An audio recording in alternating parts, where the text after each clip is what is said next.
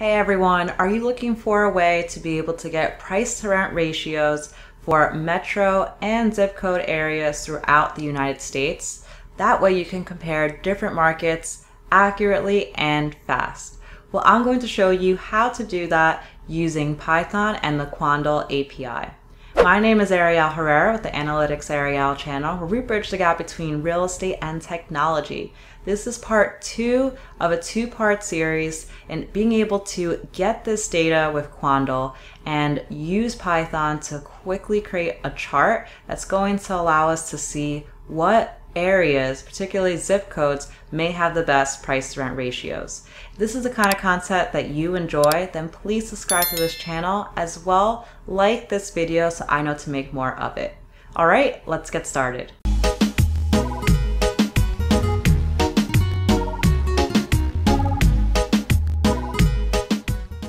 In the last video, we explored Zillow's housing data, which is encompass of house values, inventory, as well as rental values. They've published this data for free and is publicly available by going onto their site and downloading files on different geographies all the way down to the zip code. Now, in this channel, we try to make things as efficient as possible, and this really wouldn't be a good solution in the long term, since working with different CSV files and just an Excel application could open itself to error, and it's better for us to do this programmatically.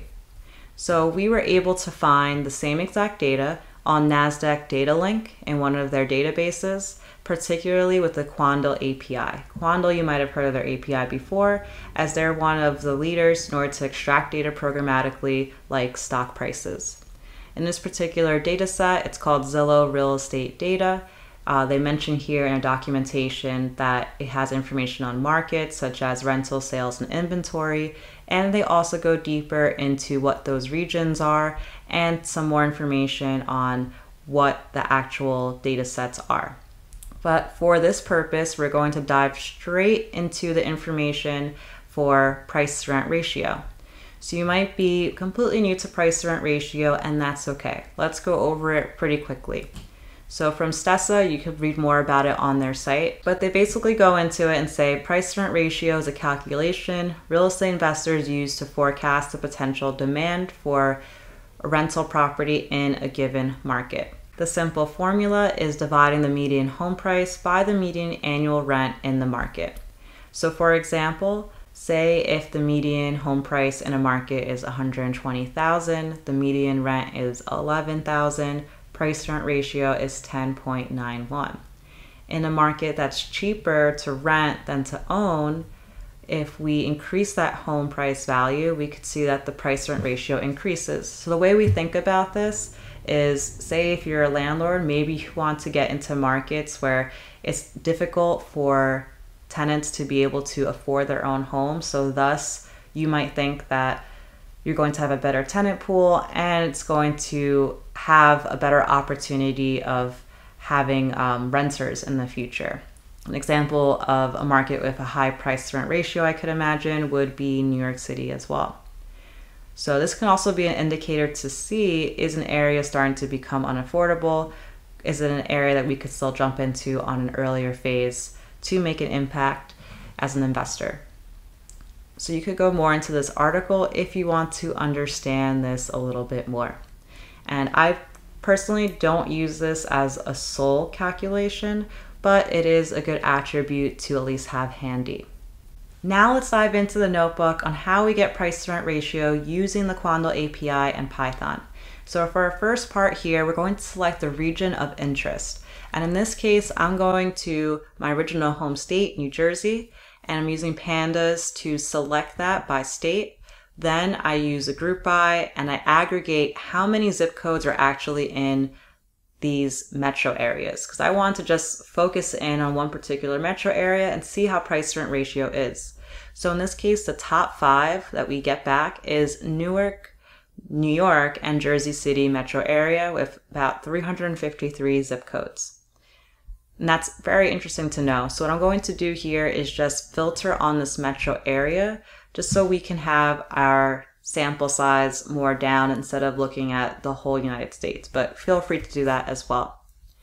So here, the next things that I want to do is get the price to rent ratio, but first I need to get home values and then rent information. So I created this function called get latest Zillow data by region. So in my particular case, I don't really care what the previous home values were, say in 2010. I really just care about right now, what does it look like for the zip codes in this metro area for the price to rent ratio. So this function, what I do is I go to this Quandl get table, Zillow data, I pass in an indicator. What I notice is when you actually pass in more than 200 regions to the API, it stalls. Either does not complete the request or it takes a very long time, which is unusual. So what I did to fix that is I first get the length of how many regions are passed through. And if it's over 200, then I basically do a for loop where I only pass in 200 region IDs at a time. If not, then I just straight go and just query the Quandl.getTable function to pass in all of my regions at once. Then I look to see per region, what is the latest date? And I only want to get the latest date. So this is why over here, I do a merge and inner join so that it's only joining on those regions with their latest date and that information. So now that I have that function, I can now easily call this data. So if I want to get the median home price, I just send in all of my regions, which in this case is going to be all the zip codes from the New York, Newark, Jersey City area. And I want to get ZAll, which is going to be comprising of all types of properties, condo, co-op, and single family to get home value. So if I look at the first item within that data frame, I can see that for a particular region, I was able to get that home value. And this is a longer data frame, of course, but I just wanted to see the first one to make sure it worked. Then I repeat this process. I also send in the same exact regions, and then instead I specify the rent code so I can get the rent value. Now the next step here is, if you notice, I'm able to get the data back, but region ID doesn't really help me. What is this actual name of the city and what's the zip code? That will be a little bit better of context. So this third part is where I merge these tables together. And now, if you look down at the bottom, we're able to get the indicators that we have, the region associated, median price, median rent, which you see there's a null value here, and we'll get into that. Zip code, state, county, city, and metro. So now we have a more full data set. And the next step is adding features. So the price to rent ratio feature is actually super easy. It's just taking this median price that we got, and then the median rent is multiplied by 12 for 12 months, and voila, we have the price to rent ratio. Then I wanted to plot this data, and I was looking for a good library that could help me pinpoint where to plot this. I was looking at many different types of Python plotting tools, but some of them were just a little bit more intricate for these purposes. So what I did was look to find the general latitude and longitude per zip code, which from that library that we installed in the last video, I'm able to get the query postal code. In this case, I get the latitude and longitude, and now we have two more columns that have that information. I then specify which columns I want to look at, and then I sort this by the top PRR, which is the top price to rent ratio. Next, I take this data frame and I just remove whenever price to rent ratio is null, which we'll touch on in a moment. I send in my mapbox token, which is related to Plotly, easy to get a key. And then I use Plotly Express, the scatter mapbox function. And this is super easy. I just pass in my data frame, what columns are going to be the latitude and longitude, what is the color, so what's going to be the variable that changes here, which is price to rent ratio. So we could see, if we look at the price to rent ratio, where it's most affordable would be on the lower end here, and on the higher end would be higher price to rent ratio. Most people choose to rent probably versus own because of the high rents relative to the price. And the number one here is for Somerset County. I'm not as familiar with that county. I'm more familiar with those that are closer to the ocean, but it would definitely be something to look at further, and at least I get some oversight. But one of the things that frustrates me at this point is, why do we have only a couple of bubbles here? Shouldn't there be so many more zip codes? I'm a little bit confused. So I wanted to check, why is this data missing? And for the zip codes within this metro area that I was focused on, only 12 of them were plotted. And when I look at this, I pick one city in particular that had null values, which was Patterson. So for Patterson, we were able to get the median price, but not the median rent. And these are all the zip codes within Patterson, the city.